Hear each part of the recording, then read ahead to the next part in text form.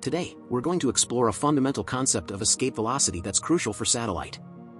Now, before we jump into our space simulation, let's break down the basics. Escape velocity is the minimum speed an object needs to break free from the gravitational pull of a celestial body. It's like the get-out-of-gravity's grip speed. The formula for calculating escape velocity has come from this equation. Escape velocity v is equal to under root gm upon r.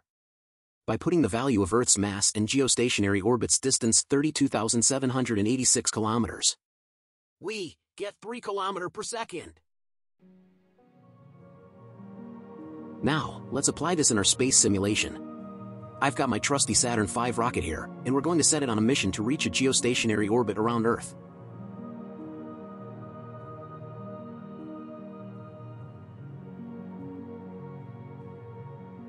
You can see the orbit is set successfully. The Saturn V was a rocket NASA built to send people to the moon. It was the most powerful rocket that had ever flown successfully. It was used in the Apollo program in the 1960s and 1970s. As per simulation settings, it set the orbit with the suitable speed accordingly, which is 3.34 km per second. By just increasing the speed up to 5 km per second, which is just above the escape velocity, our rocket's orbit becomes more elliptical, and it might eventually escape Earth's gravity altogether.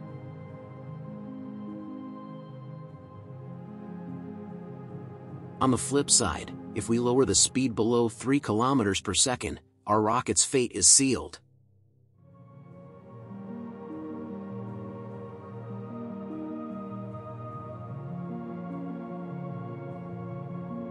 It's going to come crashing back down to Earth in a fiery spectacle. Not something you'd want to happen during a real mission, right? At the speed of light, obviously it escaped the solar system.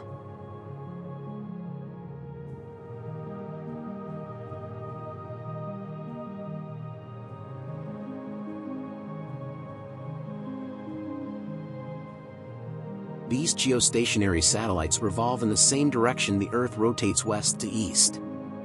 These satellites complete one orbit in about 24 hours, which is the same amount of time it takes for the Earth to rotate once on its axis.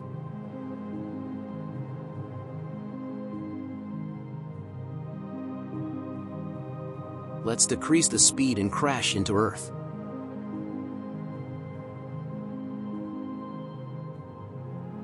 This is the nice escape velocity calculator.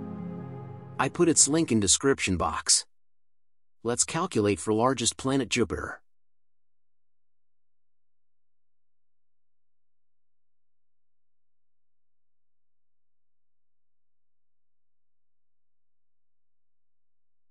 We can see Jupiter has around 50 km per second.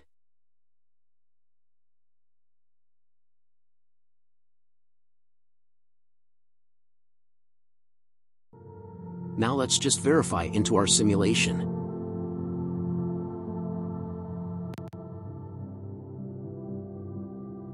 Jupiter is a massive gas giant, and its escape velocity is quite high from Earth's.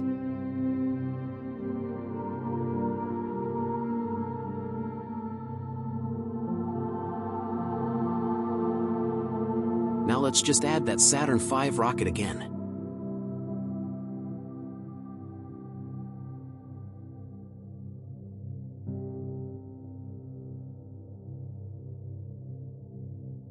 We add just few kilometers above the surface.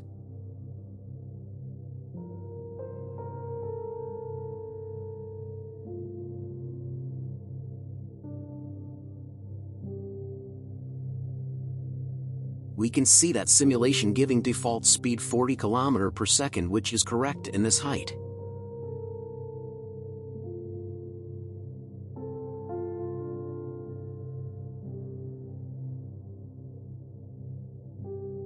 This is the orbit which it created. But here's the interesting part. If we were to decrease the speed even slightly, our satellite would start to fall towards Jupiter.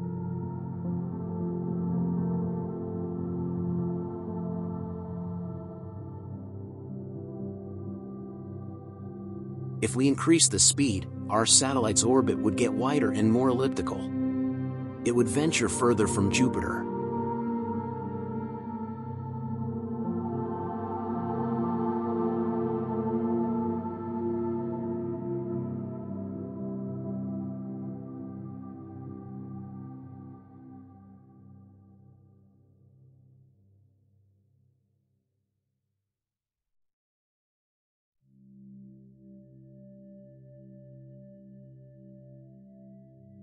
Before going to end this video, let's crashing our rocket onto the Jupiter. As it coming closer to Jupiter, its velocity increasing exponentially.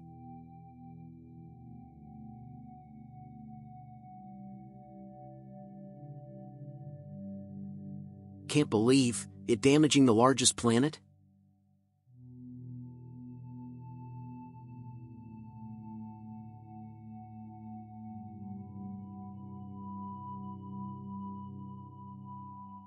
If you have any new idea to experiment on simulation, comment down below. I'll create.